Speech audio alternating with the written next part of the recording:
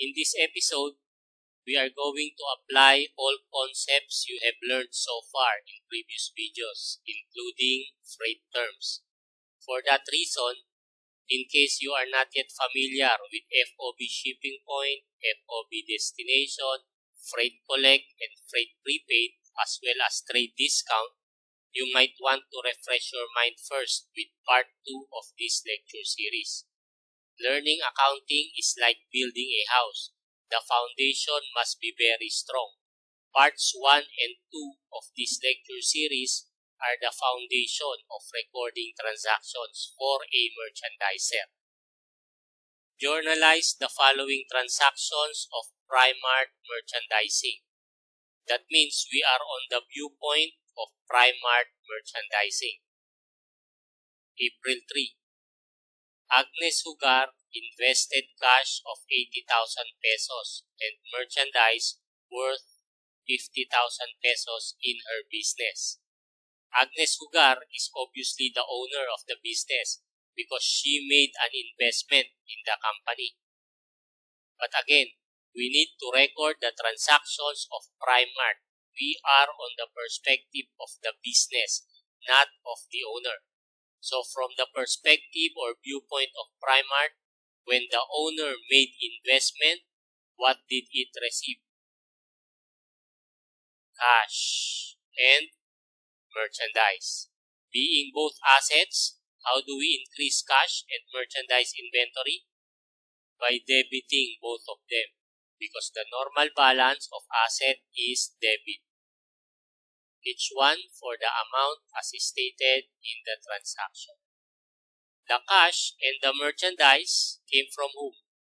From Agnes Hugar, the owner. Therefore, the owner's equity or capital increased. To increase capital, what must be done? Normal balance of capital, credit. But don't credit just the word capital, but Hugar, the surname of the owner, then the sign for comma, and then the word capital. Hugar Capital is the appropriate account name for the owner's equity, which must be credited for this investment transaction in the amount of 130,000, which is the total amount of the cash and merchandise invested. Then, have a simple explanation for the entry. To record investment by owner, or even just to record investment. Some authors and professors do not even require students to write the words to record. There is no problem with that. Next, April 5. Purchased merchandise from Shalom Company at a list price of 100,000 pesos. Terms, 5% and 10% trade discounts, 1/10 EOM, N/90, FOB shipping point, freight collect. Just from the first two words of the transaction, purchased merchandise, we know what must be debited, right? What account name? Purchases. For how much?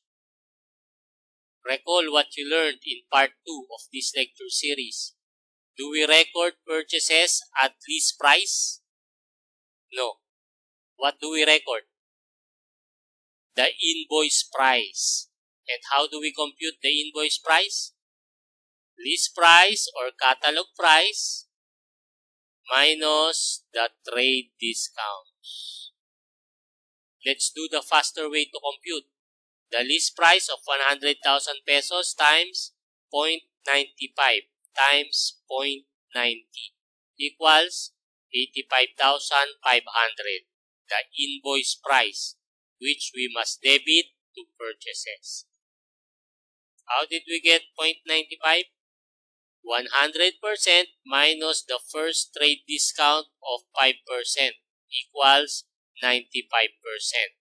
In decimal, 95% is 0.95. How did we get the 0.90 here? 100% minus the second trade discount of 10% equals 90%. Converted to decimal, 90% is 0.90 or 0.9. How about the credit in our journal entry? Accounts payable. Why accounts payable and not cash? Because of the term 1/10 EOM N/90. That's why even without the words on account, we know the purchase is not on cash basis, but on account or on credit. How much must be the credit to accounts payable? 85,500 also. Explanation: to record purchase on account. By the way, how much do you think was the total trade discount?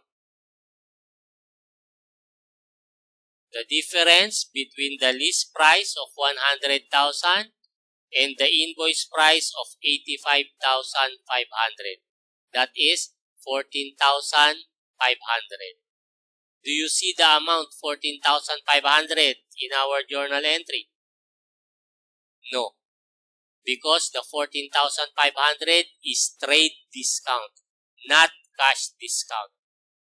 Remember, one difference between trade discount and cash discount is that trade discount is not recorded, while cash discount is recorded by the seller as sales discount and by the buyer as purchase discount. We do not have an account title for trade discount because it is not recorded. That's why the 14,500 trade discount does not appear here in our journal entry. Instead, the amount is just deducted from the list price of 100,000 to get the invoice price of 85,500. Before we move forward to the next transaction, let's review the meaning or essence of these freight terms: FOB shipping point, freight collect. When the term is FOB shipping point, who must shoulder or who should pay the freight cost or delivery cost or transportation cost? The buyer. Remember, Shibu, shipping point, buyer. In other words, the buyer must be the one to debit the account title freight in or out. In, because the merchandise goes into the buying company. But how about this freight collect? Who actually paid the freight cost or delivery cost to the courier or carrier? The buyer.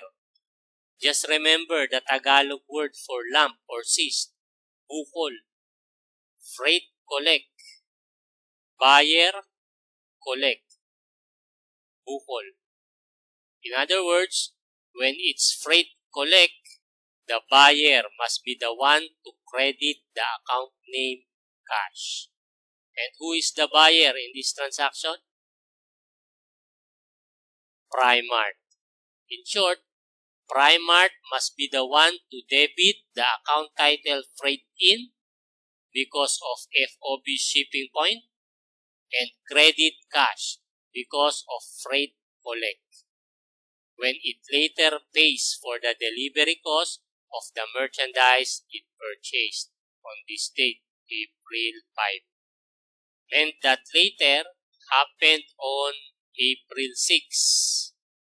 Paid Triple B Express 1,500 pesos for delivery cost on the purchase.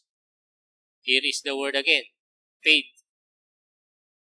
This word paid confirms the term freight collect we discussed a while ago.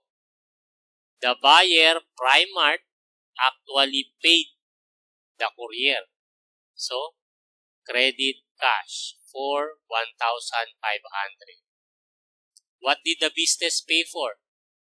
For delivery cost on the purchase. These words confirm the FOB shipping point we encountered in the previous transaction. The buyer, Primart, must debit freight in for 1,500 also. Then, explanation to record payment of freight. April 7, returned goods invoiced at 4,000 pesos, which were found to be of different specifications to Shalom Company. From these words, returned goods, we know this is either a sales return or a purchase return, right? Which one is it? From whose point of view are we? From Primart's point of view. Who is Primart with regards to Shalom Company? The buyer. Because recall that we have encountered a transaction with Shalom Company before. That was on April 5 when Primart purchased merchandise from Shalom.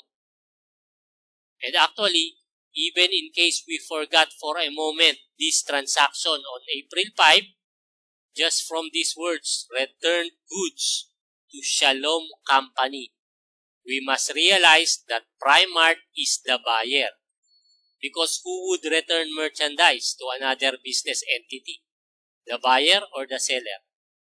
The buyer, of course. So if Primart is the buyer or purchaser, from its viewpoint, is that sales return or purchase return? Purchase return. And how are we supposed to increase purchase returns and allowances in Primart's journal? Normal balance of purchase returns and allowances, credit. At what amount? List price or invoice price of the goods returned? At invoice price. Because when goods are purchased, we record at invoice amount, not at list price. And therefore, upon any return of merchandise, we must record also at invoice price. And since it says here, invoiced at 4,000 pesos, then 4,000 must be the credit to purchase returns and allowances. What must be the debit? When the goods were purchased from Shalom, we credited accounts payable because the purchase was on account. Upon return to Shalom of some of those goods, what must be done to these accounts payable? It must be debited in order to decrease Primart's liability to Shalom. Also for 4,000. Then, explanation. Next transaction, April 8. Purchased furniture from Elegant Furnishing Shop at a list price of 40,000 pesos, less 3%. Debit, furniture and fixtures, not purchases. Remember what I told you in part 5 of this video series?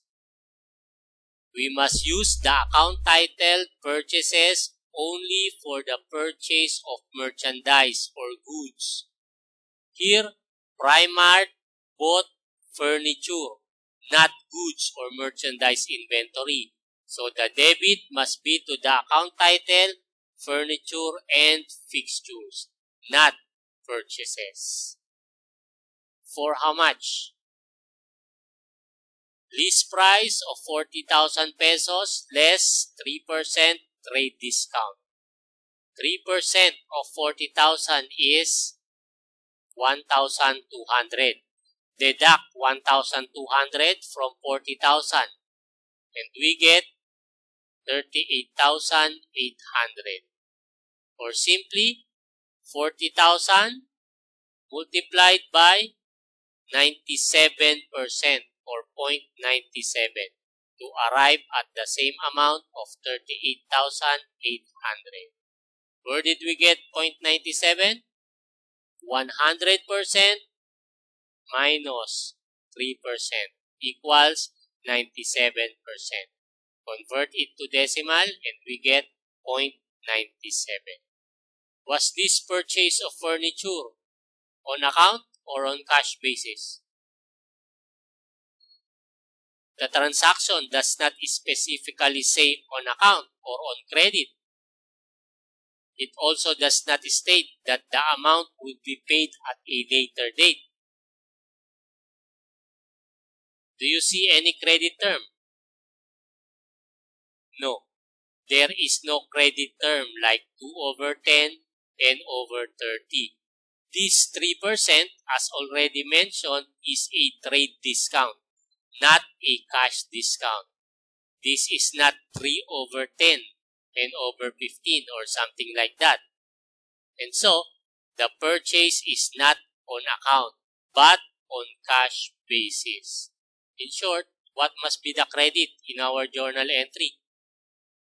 Cash in the amount of 38,800.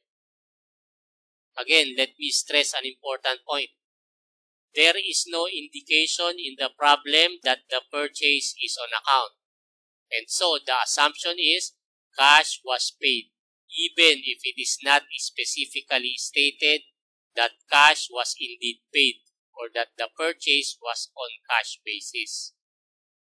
Explanation: to record purchase of furniture.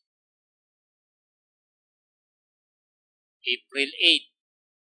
Sold merchandise to Harriet Crisologo amounting to 14,000 pesos. Terms: 2/10, 10/30. FOB shipping point. Freight prepaid 1,200 pesos. Sold merchandise. What account title comes to mind? Sales.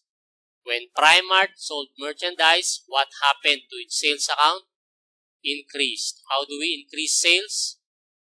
Normal balance, credit, for 14,000. But let me remind you of what you learned before. We use the account title sales or sales revenue only when what is sold is merchandise inventory. We must not use the account name sales or sales revenue when, let's say, the business enterprise sold its equipment or supplies or any other asset which it does not normally buy and sell. Going back to this transaction, in exchange for the merchandise sold, what did the business receive? Did it receive cash? No, because the sale was on account. How did we know it was on account? Because of the term 2/10, 10/30. Therefore, instead of cash, what must be the debit? Accounts receivable. Not accounts payable, but accounts receivable. Because we are on the viewpoint of Primark, which in this transaction is the seller. It sold goods on account. So its accounts receivable increased. It is entitled to receive cash in the future. Hence, accounts receivable for the selling price of 14,000. To record sale on account. But what is this 1,200 pesos? Terms: 2/10, 10/30. FOB shipping point, freight prepaid, 1,200 pesos. So what is the 1,200? The freight or the transportation or delivery cost of the goods sold. What must be the journal entry of Primark concerning the freight cost? What does this freight prepaid tell us?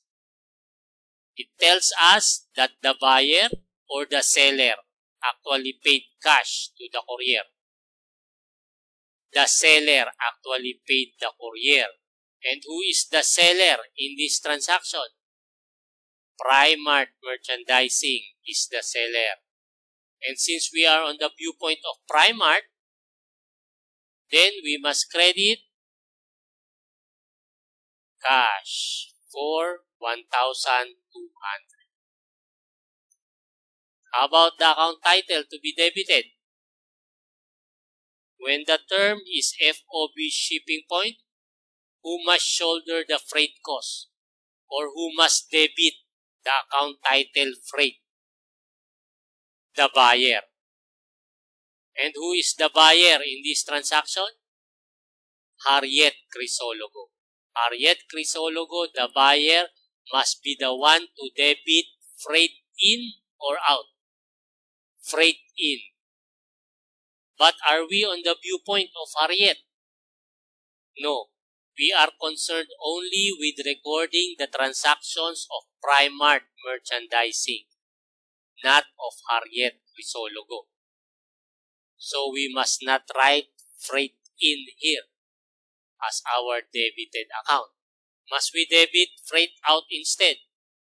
Definitely not, because the term is FOB shipping point, not FOB destination, which means, again, that the buyer, not the seller, must record the freight. So what then must be the debit of Primark? Think about it carefully.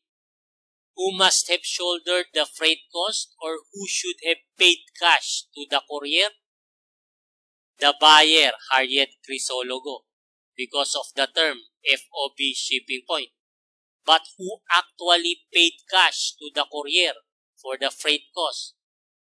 The seller, Primark, because of the term freight prepaid. Harriet Crisologo, the buyer, should have paid the courier, but Primark, the seller, was actually the one which paid the courier. If you were Primark, what would you do? Harriet should have paid, but you were the one who actually paid. What would you do? Asked for reimbursement, meaning asked Harriet Crisologo to pay you. In other words, increase your accounts receivable from Harriet. And how do you increase accounts receivable? By debiting it for 1,200. Got it? Then, explain the purpose of the entry to record payment of freight on the sale. At this point, let me ask you, how much is the balance of Primark's accounts receivable from Harriet? Debit accounts receivable for 14,000 here for the selling price of the merchandise. And then, another debit in the amount of 1,200 for the payment of freight for a total of 15,200. If later on, just in case, let's just assume, Harriet Crisologo is able to pay within 10 days from April 8. What must be the basis of this 2% discount? Must the discount be based on 15,200 total accounts receivable or only on this 14,000 selling price? Only on this 14,000 pesos selling price. In other words, the accounts receivable of Primark arising from prepayment of the freight amounting to 1,200 is not subject to discount, even if paid by Harriet in full within the discount period. Please keep that in mind. That is very important. So much for this part 7. We will continue with the remaining transactions of Primark merchandising in part 8. Thanks again for watching.